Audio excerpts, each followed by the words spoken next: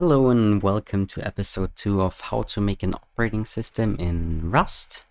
Today is probably gonna be a short and sweet episode. We are going to just put our build workflow and run workflow into two little shell scripts and fix the write volatile bug of last episode. So let's start with the build script. What we're gonna do is we're gonna search for build command, make sure that it still works. Yes, it still works. Then we will just copy this into build.sh. Same with our run, still works. Okay, and copy that into run.sh. Then we're gonna chmod build and run, and now we should be able to do this instead. Okay, this all works. The next thing we wanted to do is we wanted to fix the issue that we had in the last episode. So as you remember, we used this to write to the serial device.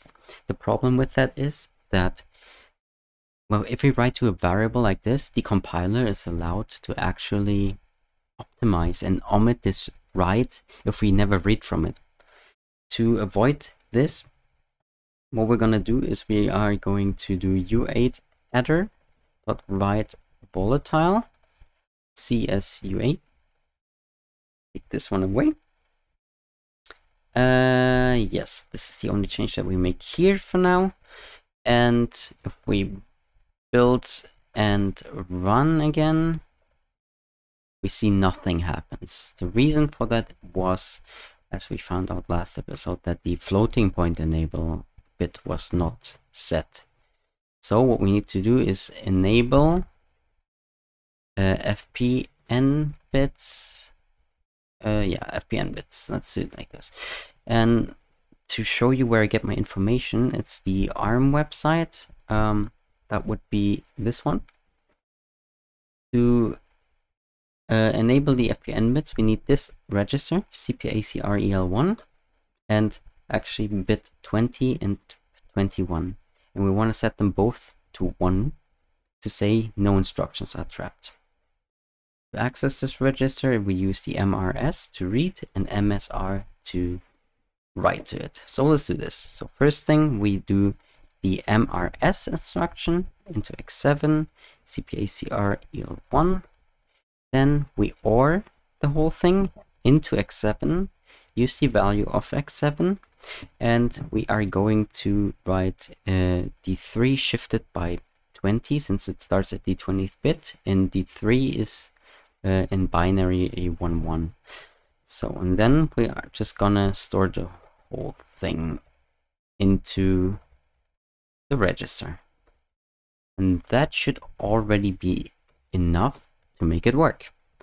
So to check if it really works, we're going back to the main function. And we are going to panic here. And it works. Very good.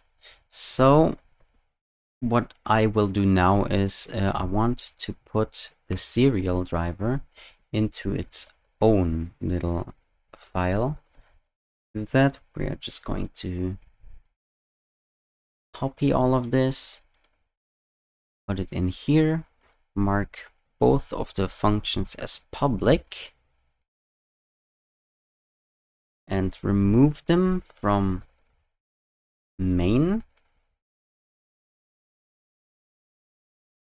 Okay, do a mod of the serial, right, and use everything from it.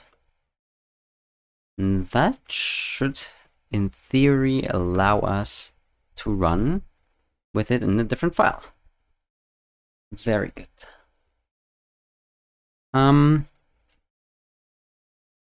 Okay, this is like a short, little sweet episode. The next one is gonna be a little bit bigger again.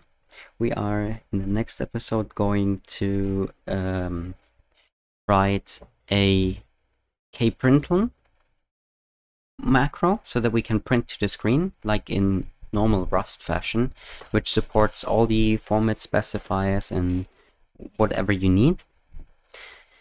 And since I want to dip into multi-core, we are also probably gonna write a spinlock implementation first, because right now, if we have multiple cores that write to the same serial console, we are only gonna get garbage. So for that, we would just use a spinlock, a spinlock, and like this we can synchronize all the threads so that only one thread can write to the serial console and at one time. Okay. Yeah, that is... Oh, and also let's fix something else that I saw. Here it's already fixed, but if you don't have it, this one also needs a star. So that should be fine now too. What we can also do is we can declare these two as no load, which means that they will not take any space in a binary. If we ls alh or my.os right now, we have 772. Now we cargo clean, then we build, and now we look at it again. It is just a little bit smaller, but if we make our sections, like if you make a stack section way bigger, then this will be very good. Also, what I'm gonna do here is I will... Oops, that was not what I wanted to do. I will actually use the stack size here.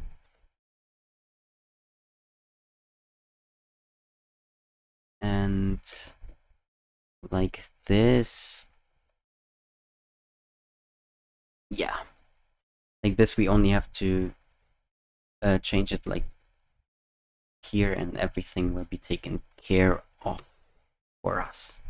Perfect. I actually want to know what happens if I just make it like 24 bytes, just for a test. Nothing should happen, but okay, it actually works. That was a nice experiment. Okay. Yeah, as I said, next episode we are going to do the kprint line, and also gonna do the thread synchronization primitive in mutex. This episode is gonna be a little bit more complex, so it's gonna be a little longer again, so I hope you look forward to that. Thank you for watching this short and sweet episode, and I see you in the next one.